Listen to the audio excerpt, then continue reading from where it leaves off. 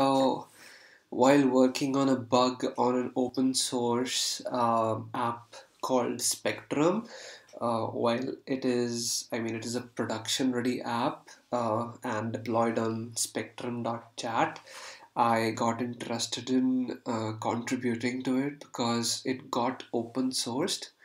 Its whole code got open source, which is like astounding and baffling thing. WordPress also did something like that with Calypso, their WordPress.com dashboard, very functional dashboard, and it makes me so happy that for learners like us, which are not really in the intermediate level just yet, but aren't beginners either. And for example, people like me who do not have a job and who want to learn and push their boundaries, it is a very amazing thing to have happened. So while working on a bug, on an issue on Spectrum, I found a neat little component that I thought I should make a video about, just like that. So I will do that now. It's called OutsideClickHandler, and as the name suggests itself, it has something to do with that if the click or if the click has happened outside of the component, then you can do something. So for example, you can close down a modal window, or you can close down a flyout menu, or a drop down somewhere when it is clicked outside, when someone clicks outside of it. So it is a very handy thing that I thought is very cool. So let's see what is happening. So also, I'd like to mention that Spectrum is using Flow for its type checking, which I'm not aware of. I do not know Flow much, but the typings that are used here are fairly straightforward. So we'll roll with that, and we would not have any issues. We're importing React from React, and instead of using the prop types package to type check our props that are being passed, that will be passed in this component, we are simply using the flow types. So we have a type called props, which is an object which has properties children, which is of the type React node, and we have a function on outside click. This function will be called when someone clicks outside of this component. We'll see how. We have a class outside alerter. It extends React components with these props as the type definitions. And let's just see first what this component is rendering. So it is rendering a simple div which has a ref property. We'll talk about that in a minute. And it is simply rendering the children that is being passed to it. So it has to have this has to have a children. It has to have a React node.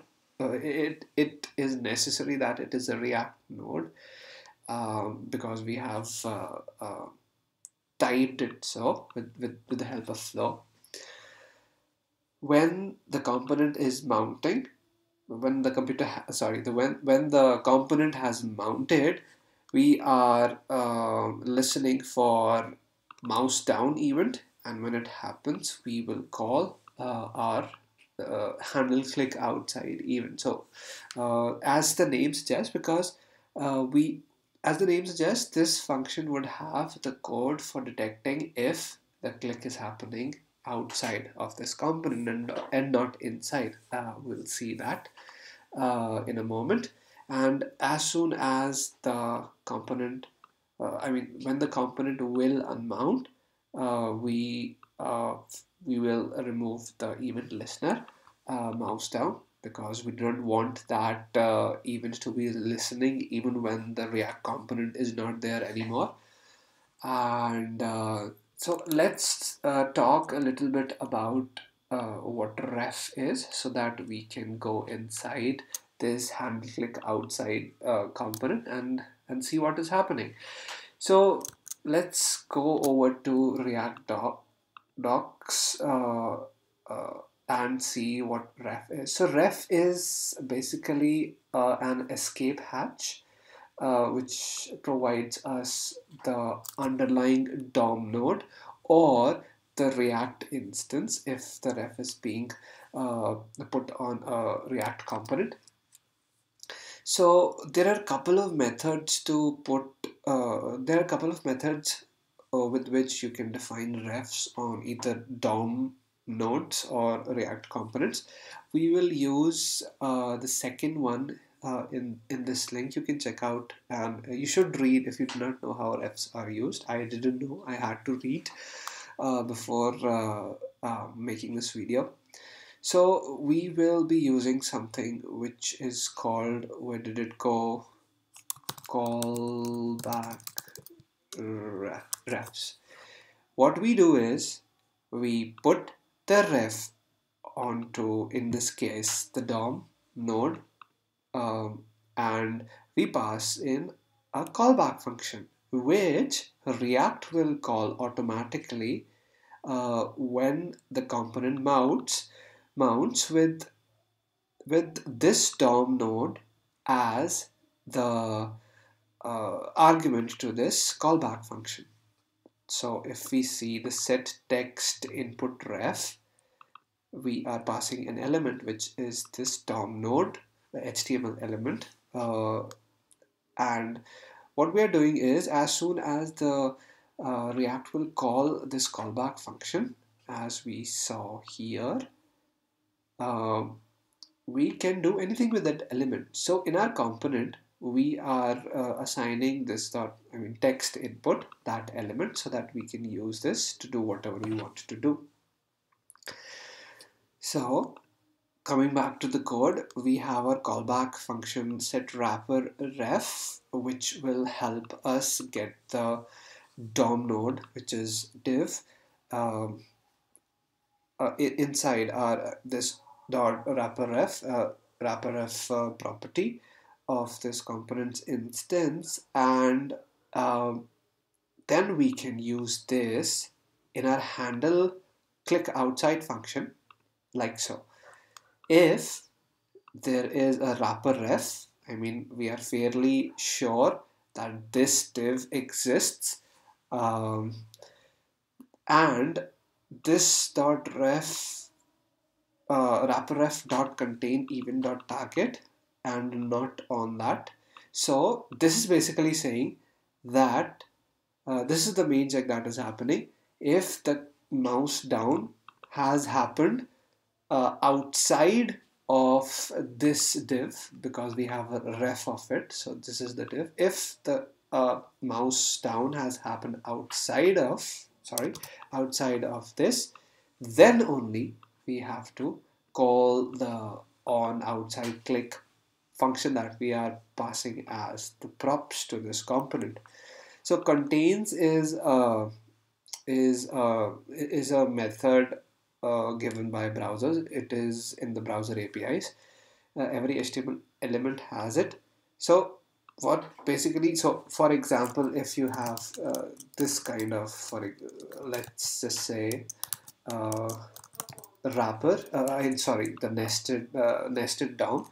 So if you will use contains, so for example, if div dot contains this will come to true, div dot contains this HTML element, which is a span, will come to true. So basically any number of nested elements, in any number of nested elements we can use the contains, and it will tell us if this DOM node is inside of this DOM node or it is equal to. So contains also covers the case that this DOM node is equal to this DOM node, which we are using as a leverage. And so yeah, this basically tells that ensures that we are clicking outside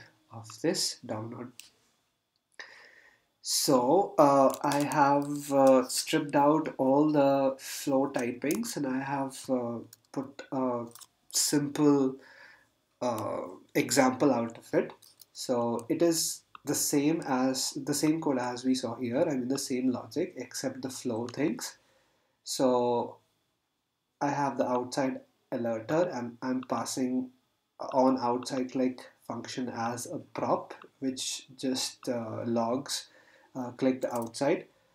So our intended behavior is if we click outside this, then we should see this log, otherwise not. So let's just mouse down on, inside this component first and see that nothing should be happening. So false, okay, so where is this false coming from? I should just remove that. Or let it be. It does not matter. So okay, so if we are clicking here, then we are sure that we are not clicking outside. As soon as we are clicking outside, we are clicking outside. So that is basically the React component to detect if it is the user is clicking on the component or not, and it is very reusable. As you can see, we can wrap any component with this outside alerter component. So this was it. If something was not if you didn't find anything that you found anything you did not understand, or if you would want to provide me any general feedback about this video, how I spoke, if I should have spoken louder or clearer. I know I have an Indian accent, so please let me know down in the comments below, because it will help me in making such videos in a better way in the future videos. Thank you.